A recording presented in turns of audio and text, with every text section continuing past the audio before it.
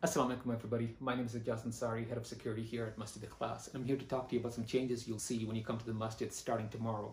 You may have noticed we ask you for your name, your email address, and your phone number when you come to the masjid. The reason for this is so that in case anyone tests positive for COVID-19, we can let you know so that you can test yourself as well.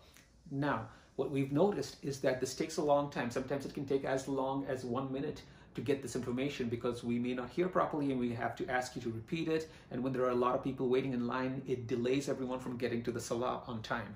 So we want to speed up this process. So what we've done is we've created a website.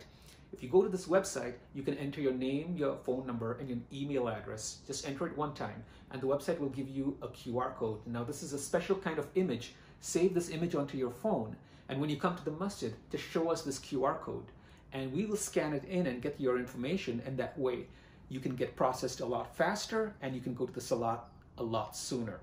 We hope you find this beneficial, and inshallah, I'm looking forward to seeing everybody at the masjid.